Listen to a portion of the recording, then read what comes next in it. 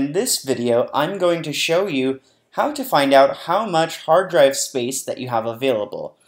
Let's begin this tutorial. The first thing that we're going to do is we're going to click on the icon that says Finder. Now that we have Finder open, we're going to go ahead and click on the option that says View at the very top. And then after that, we're going to click on the option that says Show Status Bar.